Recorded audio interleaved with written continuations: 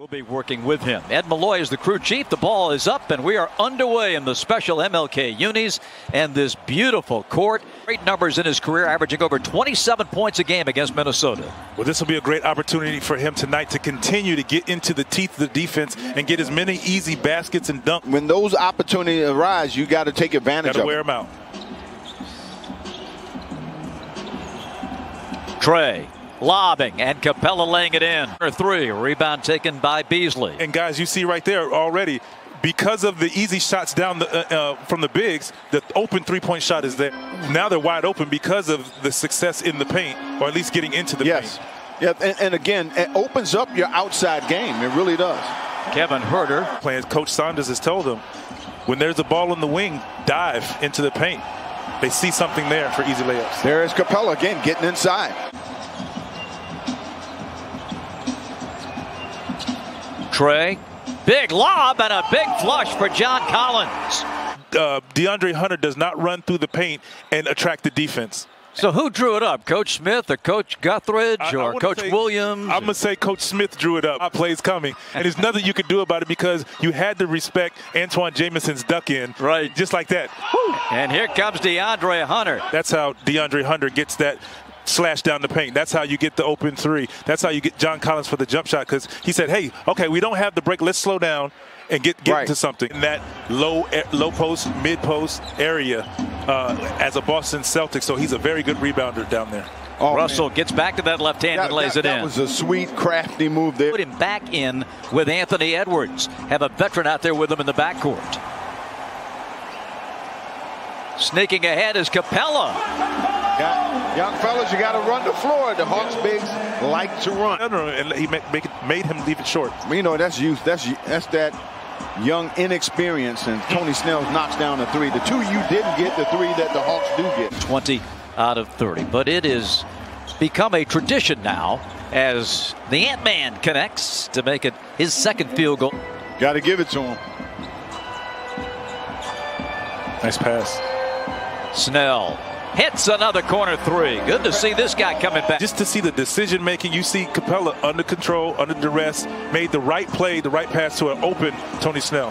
Davis comes back to gather and dunk his own miss for his first two. See, he's oozing with confidence right now, under control, very comfortable with his game right now.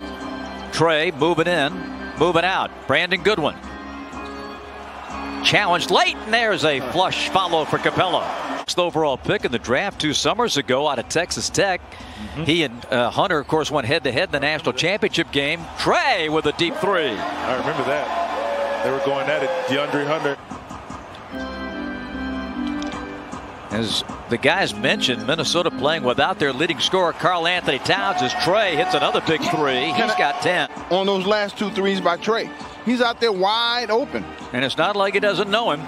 Here's a turnover and a lob to Kevin. The middle closed. Cross-court pass picked off. We see what he does with this one. Ooh, he almost didn't make it. Get away by Minnesota. Jordan McLaughlin. On a blind bounce on the run. Beauty. Pass. Yes, that was a beautiful pass. You know what they're doing on that? They're going zone, so they're trying to hand off Trey to the next guy, and that's how he's getting open. Playing out of sorts instead of just trying to put this team away. This is the time you have to put a team like Minnesota away when they're missing so many guys.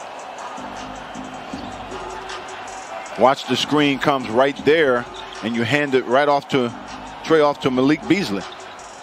Bella handoff to Trey, and that pass is intercepted. Russell to the corner. Beasley, three, good. Capella tried to jam follow, and it's Anthony Edwards to have that taken away from him by Hill. Trey with a lob, and Capella with the jam. 58-47 with 10 seconds. Here comes the high ball screen. The three by Russell hits it, and a 4-point play opportunity coming. Well, how many scramble is on? Minnesota's got it. How many of these rebounds that they've gotten, the Hawks have been able to get their hand on it? And D'Angelo Russell with a leaping leaner for three. That's a gutsy shot there. Minnesota to get back into the game. So in your mind, you should say, we got to come out there and hit these guys first, and they have not done that. You know, when you got teams that you're supposed to beat, those are teams you put away. John Collins drills a three-pointer.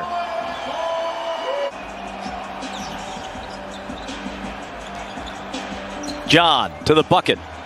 Oh, John is starting to pick it up here. Edwards looking for his shot. Keeps the dribble low. Now from 15. Puts it in. Use those tools against Right. a pretty good defender in Hunter. Right. Herter lobs it. Clint reverses it.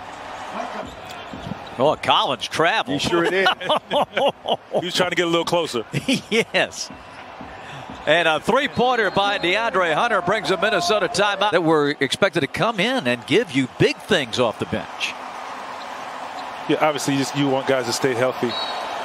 Great. Hunter gets it. There's that ball movement once again. You think it's that coming home jitters for you? How was it coming back home to play for your first time? Yeah, I think you end up doing woo. John Collins goes upstairs. Kevin Herter, great pass. Minnesota the other way with McLaughlin. Driving through and laying it in. Great pass. And Capella has it taken right out of his hands. 21 turnovers. And a lay-in for Jordan McLaughlin, second-year man from Southern Cal. Brandon Goodwin leans in and scores. Great pick. 10 seconds, 8, 7. McLaughlin gets the Davis screen. Moves into the paint. What's he going to do? Capella's all over him, but he scored with 1 second. This remains a 9-point game. Well, you know, you should have. John Collins was on the basket. You got to give him the ball and let him see what he can do. But understanding when and when not to do it. Yep. Trey throws it up there. Collins has it. Gives to Clint. Lays it in. D'Angelo Russell back in at the point for Minnesota. Reed takes it up strong with the left hand and scores. Very nice. Very nice. There you're seeing they're doubling Trey off of the any pick and roll that he's in, but it creates open shots for the next guy. 87-76. Russell, good. 21 points for D'Angelo Russell, right on his average. He should use it. Use it. Gets the screen, turns the corner. Herter. Open shot. Bingo. Again. He's down. Hawks play 5-on-4. Hunter from the corner. Good. DeAndre Hunter with a big three and having his best offensive game of the season. Stop and pop for Goodwin. Taken down by Beasley. Malik ahead to Russell. Three in the wing is good.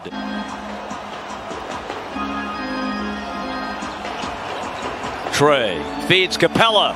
Yep. Putting the onus on Trey to find the open man, which he's doing.